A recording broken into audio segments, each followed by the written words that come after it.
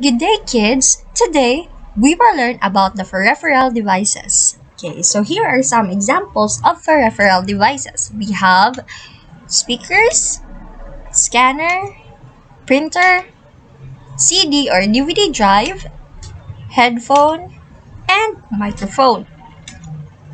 So what is the peripheral devices? Okay, peripheral devices are internal or external devices that connect directly to a computer or other digital devices to do some task. Okay, so there are many peripheral devices. Some of them are used for input or for output. So here are some of them. So we have the printer for output, microphone for input, scanner for input, and CD or DVD drive for input or output. Computers can be more useful with the help of the peripheral devices that are attached to them to do some tasks.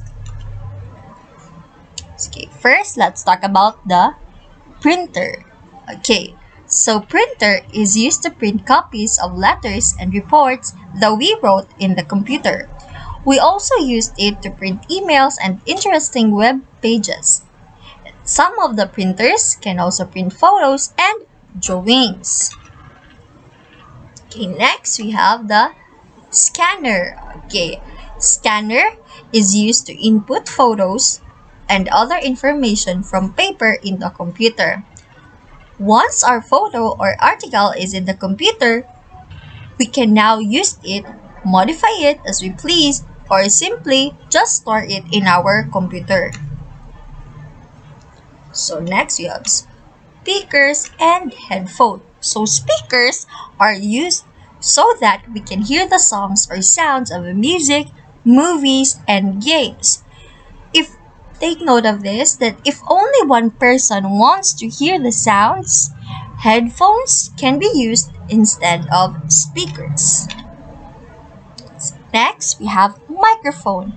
So microphone is used to record our voice and other sounds on the computer. So once the sound is recorded, we can use the computer to edit it.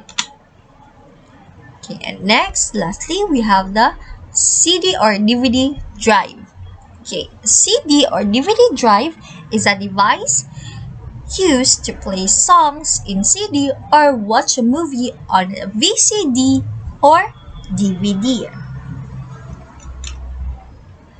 Okay, to sum it up all, okay, peripheral devices are needed by the computer to do some tasks.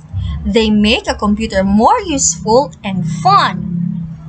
We can also benefit more from the computer if it has peripheral devices. Okay. Thank you for listening and have a nice day.